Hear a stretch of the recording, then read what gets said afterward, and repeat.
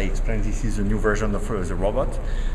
It's a new version that we released last month with improvement requested, asked by some of our customers. For instance, we have longer arms, we have curved arms, because customer wanted to have a larger working space. So this is how we designed this robot. So in this version, we improved the quality of the robot in terms of robustness. We improved the motion engine, having a much smoother walking, reliable and able to work on small obstacles without falling down. Something else. May I? No, keep quiet. After that, in terms of software, with some face recognition engine, so the robot is able to recognize your face once he has learned it.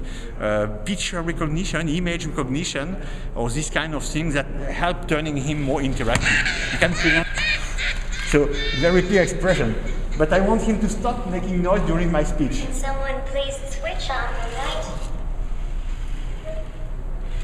I promise, I'll be quiet now. So if we really want the robot to be able to help people, humanity, so we need to have the robot accepted, casting positive effects. And this is a question of shape of the robot, this is a question of design, but it's more a question of behavior. Hey, now!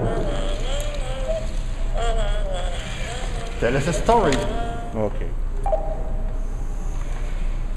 A long time ago, in a galaxy far, far away,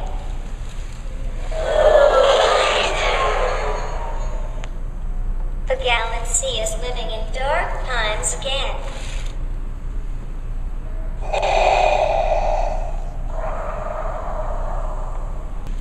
Here I will demonstrate the fall manager.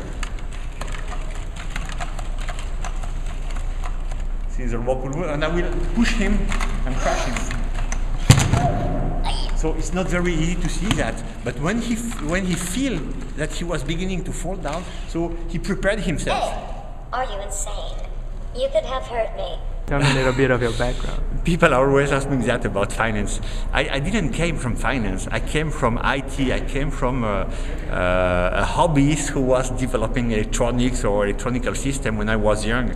So I already had developed some robots. I was fan of fiction, scientific fiction, and I told myself, okay, one day is going to be the right time for launching a company and for having the same kind of hundreds of thousands of people interested in joining this community and helping developing this new world, exploring this new incoming world of robotics. I like this one because it's very smooth motion, it's not very mechanical dance.